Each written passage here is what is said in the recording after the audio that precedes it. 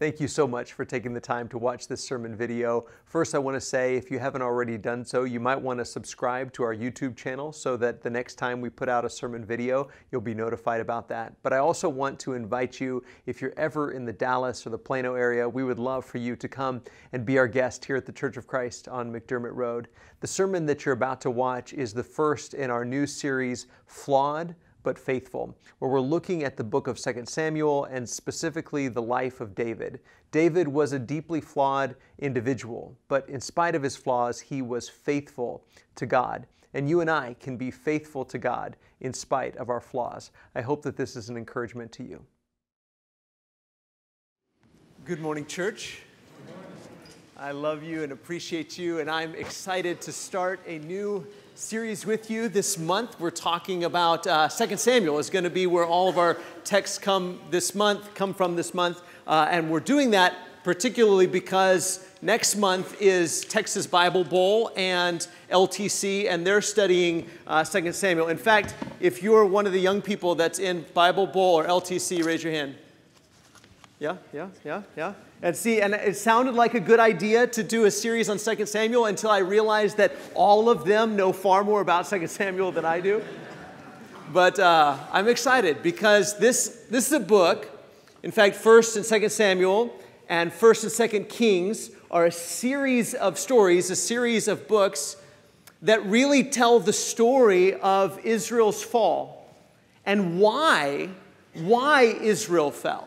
Why God's people eventually end up in captivity in Babylon. And so this story not only chronicles some successes and things that they did well, but really chronicles their sin and the things that they did poorly and highlights some of the good kings that they had, but especially the kings that did things that were wrong, including the best of those maybe, the man after God's own heart, David, and chronicles who he was and the good things that he did, but also, again, his sin and how David was a deeply flawed individual, like all people are. And really, this story teaches us that David was, in spite of his flaws, was still faithful to God. And that Israel, in spite of their flaws, could be faithful to God.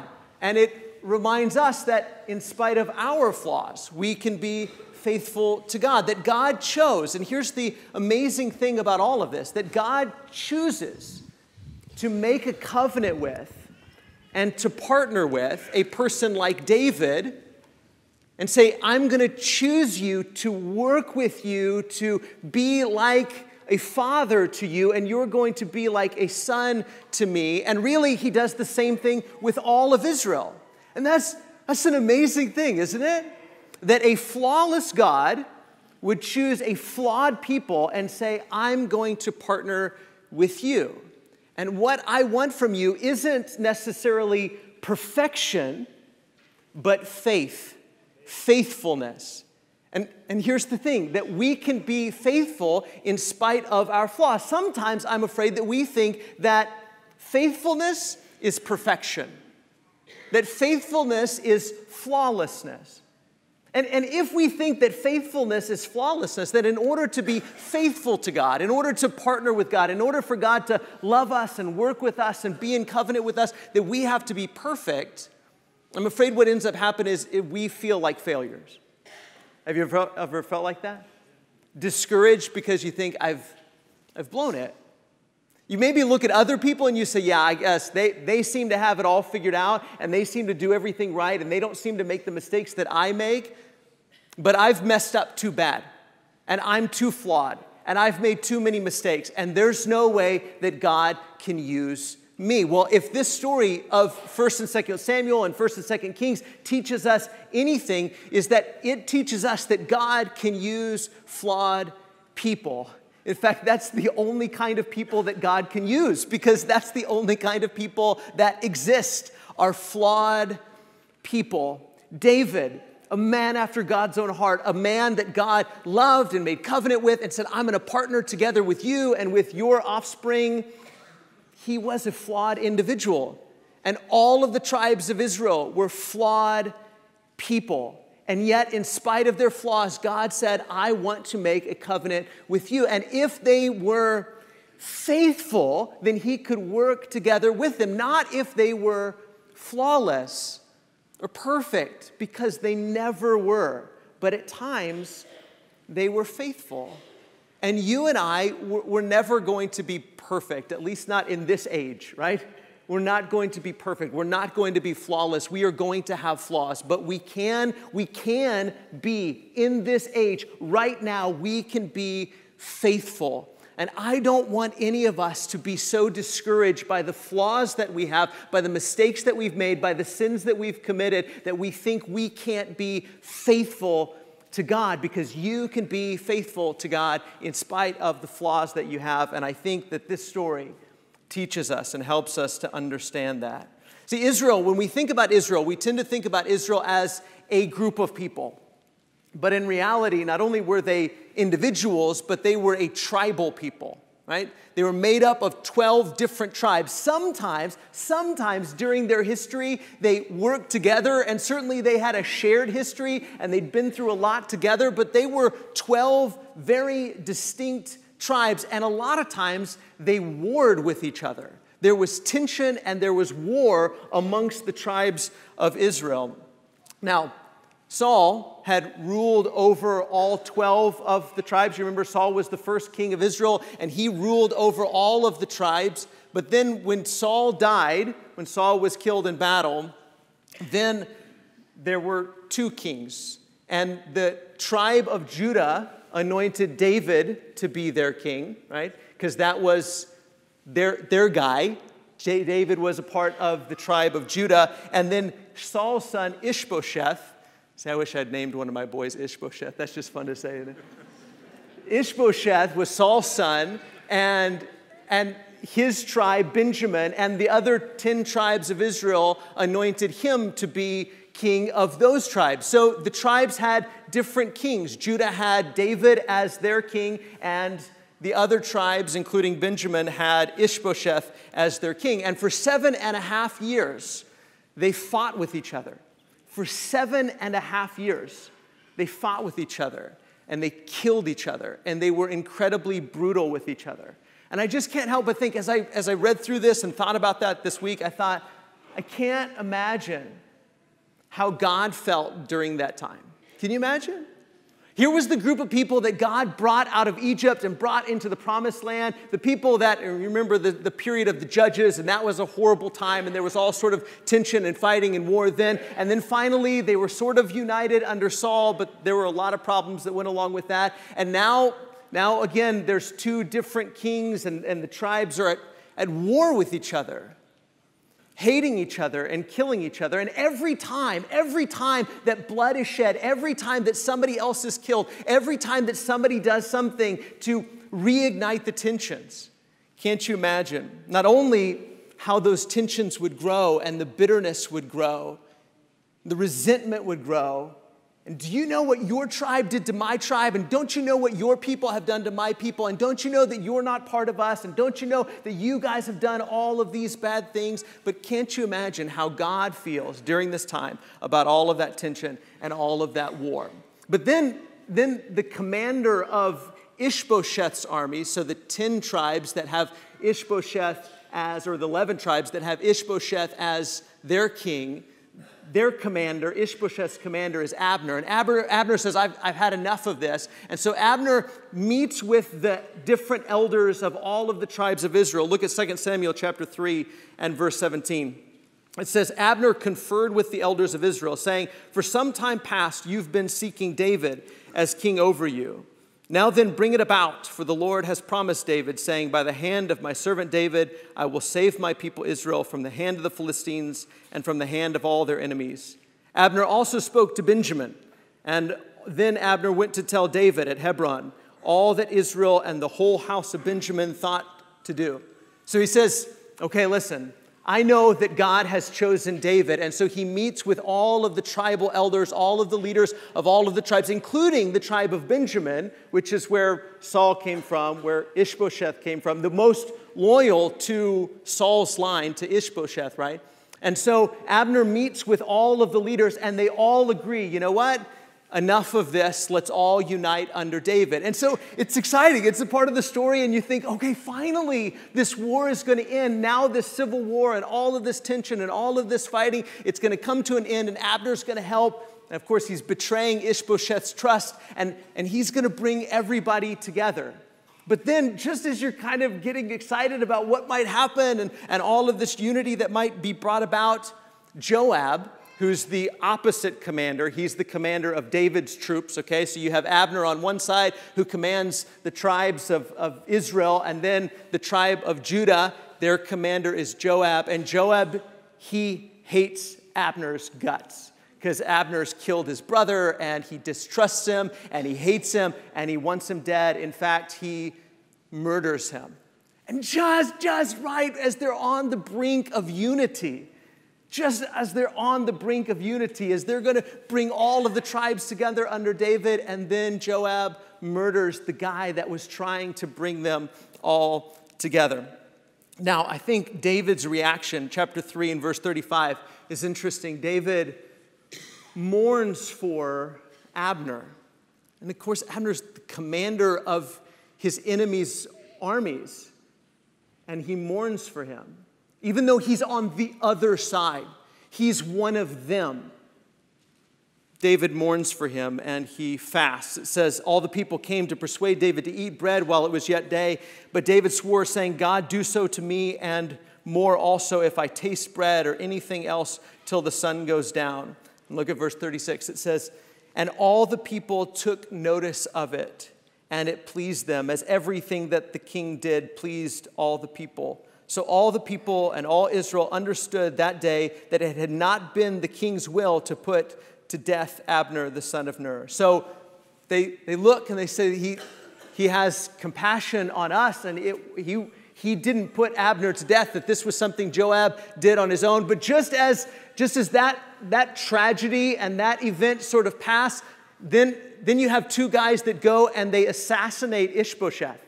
They think, okay, we gotta deal with this guy. And so they sneak in and they kill Ishbosheth, and then they come to David with the news, hey, we've murdered your enemy. We've murdered the king of your enemies. And so, aren't you proud of us? Didn't we do a good job? And of course, David doesn't appreciate that at all. And he not only punishes the assassins, but he mourns the death of Ishbosheth. He mourns the death of his enemy. So as I'm reading through all of this, and as you read through the history of Israel, and you kind of ask yourself, who are the good guys? Who are the bad guys? Are the good guys David and his people? Well, then you got Joab, who's David's right-hand man. Are they the good guys and the other guys are the bad guys? Are the bad guys Saul's descendants, Ishbosheth and all of Israel? The truth is that everybody had done wrong. Isn't that true? Everybody had messed up. Everybody had blood on their hands. Everybody had killed and destroyed and hurt and sinned and injured. Everybody in the story is flawed. We haven't really started to highlight David's flaws yet, but we know, don't we, that even David is a flawed individual. And people on both sides have enough reason to resent and hate everybody else on the other side and think, you're not one of my people. You're from Judah, or you're from Benjamin, or you're from fill in the blank. You're one of those other tribes. You're one of those other people. And don't you know what your people have done to my people? Don't you know the crimes? Don't you know the horrible violence that you've done to my people? Don't you know our history? People on both sides of the aisle could have said that to one another, couldn't they? People on both sides of the line could have said that. But because of David's kindness and his love for his enemies, he unites the people of Israel. Look at 2 Samuel chapter 5 and verse 1. 2 Samuel chapter 5 and verse 1. Then all the tribes of Israel came to David at Hebron. I mean, that includes the tribe of Benjamin, right? That Saul was from, that Ishbosheth was from, that Abner, who was just murdered, that he was the commander of all of those troops, and all of those people came to David at Hebron and said, "Behold, we are your bone and flesh. In times past, when Saul was king over us, it was you who led out and brought in Israel." So remember back many years before Saul started hating David and before he drove him out and before he tried to murder him, again, there were flaws and crimes and violence on both sides, and Saul had hated David and drove him out. But before that, David was the commander of Saul's armies, and he had led out and brought in Israel. And the Lord said to you, "You shall be shepherd of my people Israel, and you shall be prince over Israel." So all the elders of Israel came to the king at Hebron, and King David made a covenant with them at Hebron before the Lord, and they anointed David king over Israel. David was 30 years old when he began to reign, and he reigned 40 years. At Hebron, he reigned over Judah 7 years and 6 months, and at Jerusalem, he reigned over all Israel and Judah 33 years. Here's what David was doing, was uniting flawed people, right? He was uniting flawed people. He was flawed, but Judah, his tribe, was flawed. And the tribes of Israel, the tribe of Benjamin and all the rest, they were flawed people. But they came together in unity with other flawed people, which means they had to overlook things in the past, and they had to put their bitterness aside, and they had to put their resentment aside, and they had to put their anger aside, and they had to say, this was God's will for us to come together as one people. And of course, we hopefully, when we read all of these stories about David, and we read all through 1 Samuel and 2 Samuel, and we realize that the descendant of David is Jesus, right? And that Jesus is not the flawed king, but the flawless king. And like David, Jesus loves his enemies. And like David, he's uniting not only the tribes of Israel, but uniting the tribes of the entire world. And there is nothing more important to Jesus than unity. There is nothing more important to Jesus than bringing people together in unity. We think about the things that Jesus said in his ministry. He said things like, listen, if you're offering your gift at the altar, I mean, what could be more important than that? What could be more important than worshiping God? What could be more important than offering a gift to God on the altar? Jesus said, I'll tell you what's more important than that, reconciliation. If you're offering your gift at the altar and you remember that your brother has something against you, finish offering your gift. Is that what he said? Not finish offering your gift, but go first. Leave your gift at the altar and first go and be reconciled with your brother. And after reconciliation happens, then come back and finish offering your gift at the altar. Nothing is more important to Jesus than bringing people together.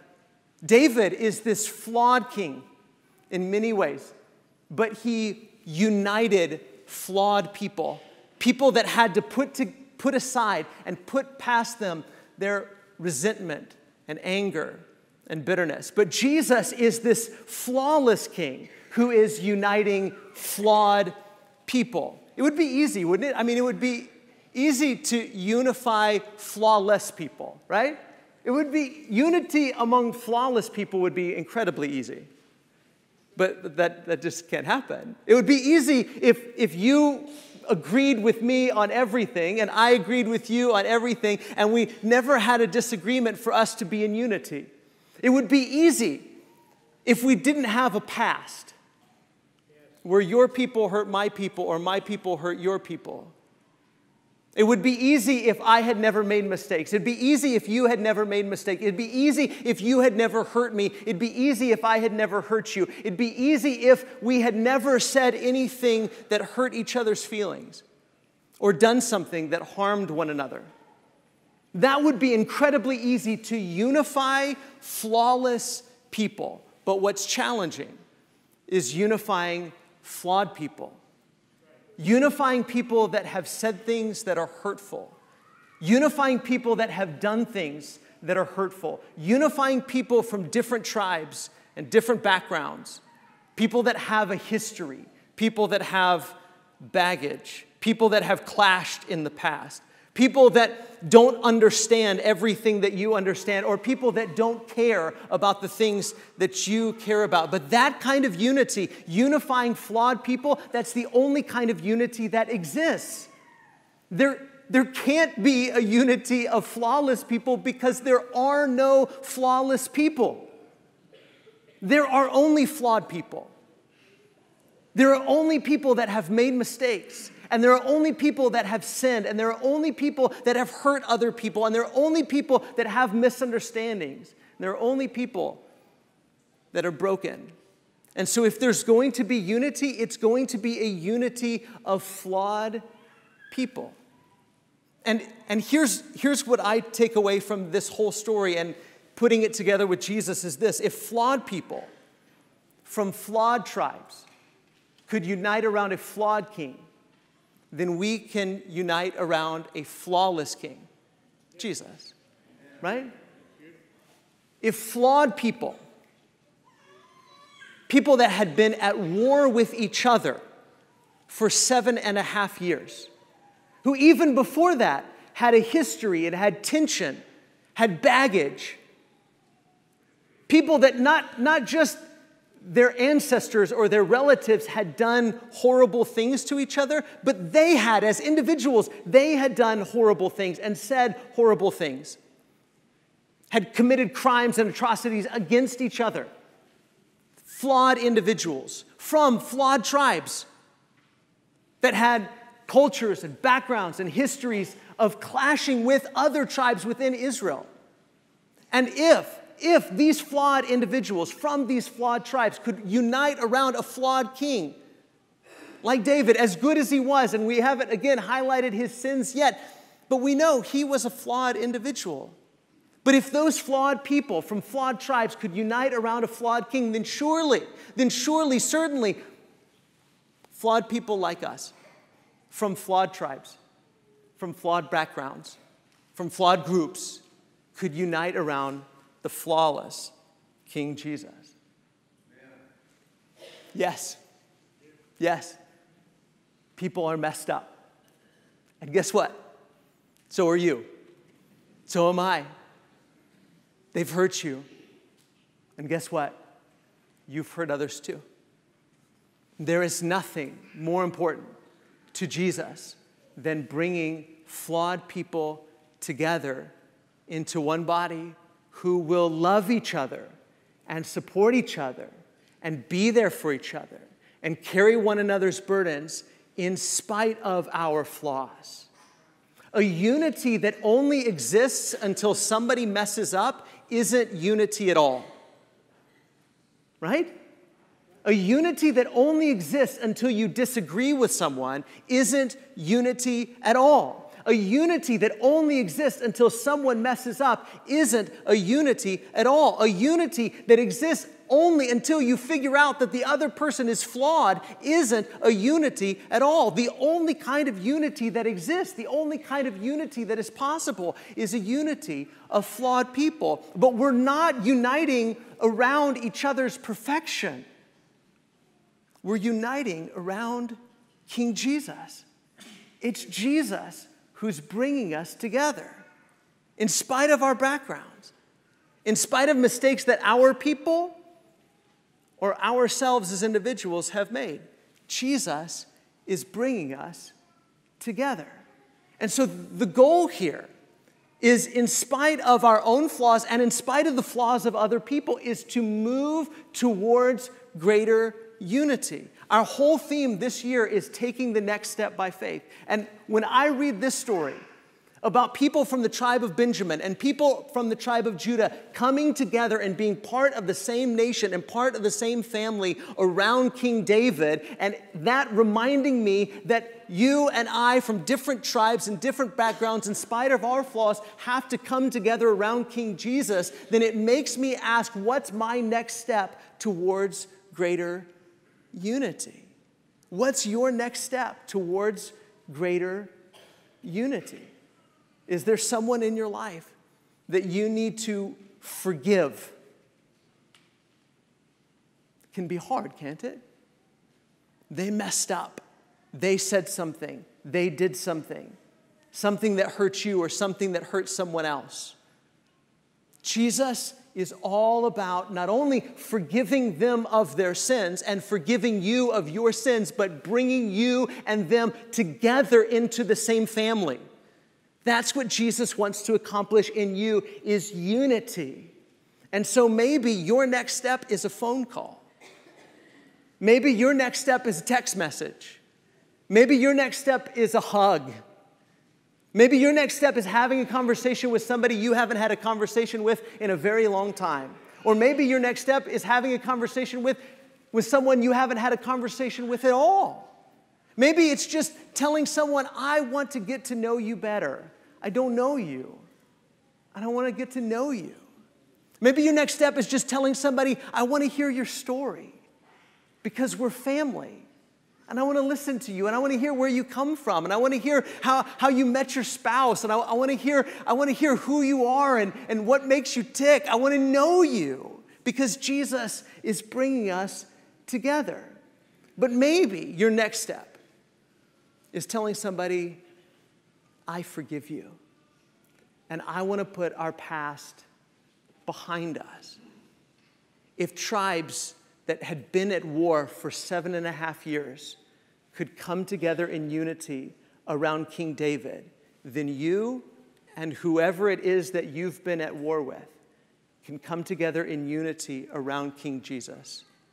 In spite of your differences of opinions, in spite of your backgrounds, in spite of your history, in spite of your flaws or their flaws, Jesus wants to not only forgive us, but to unify us. But in order for that unity to happen and take place, we've got to walk towards each other. We've got to take a step towards them. And we have to decide that no matter what, I'm going to hold on to you. I'm going to hang on to you. Because I know from the get-go that you're messed up. And you know from the get-go that I messed up. We know going into this thing that unity means we stick together in spite not only of our background and our history, but in spite of our current flaws and shortcomings and weaknesses. We are in this together. Jesus is bringing us together. And we're unified, not because we agree on everything. We're unified, not because we're all equally perfect. We're unified because Jesus is perfect. We're unified because of his love. We're unified because of his perfection. We're unified because of his kingship. We're unified because we're unifying around Jesus. We're throwing down and putting down our banners and lifting high the banner of Christ. And so this week, there's something that you can do, something that I can do to take one step towards someone else and say, I want to get to know you better, or I want to put our past behind us, and I want to be closer family the way Jesus intended for it to be. Maybe there's somebody here this morning and you haven't been baptized into Jesus. We think a lot about the forgiveness that comes at baptism, and that's true. There's forgiveness and mercy that come when we're baptized into Jesus for the forgiveness of our sins, but there's also unity that happens. Isn't that an amazing thing? Like Dave was talking about this morning, when we break the bread and drink the cup, we're communing not only with the people in this room, but we're communing with our brothers and sisters all over the world.